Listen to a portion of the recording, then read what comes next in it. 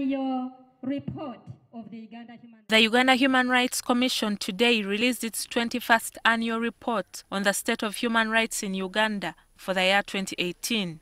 But I know there are people who are better than. An emerging issue is the rise in pre-trial detention. In 2018, the Commission registered 323 pre-trial detainees.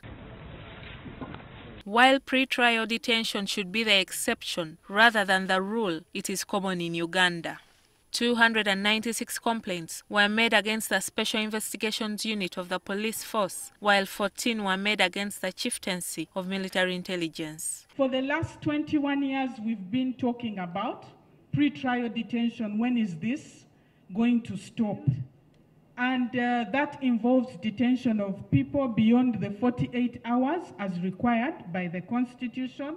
Another disturbing thing that many people don't talk about is the detention of civil debtors, which is a blatant violation of the International Covenant on Civil and Political Rights. Also, 2018 saw an increase in prolonged detention on remand. Over the years, the Commission has made recommendations to government on how to ease the strain on the prison system, but most of these recommendations have not been implemented. That only, I think, debated once a report, and the only part they debated, at just I think a year or so, was the safe houses at that time.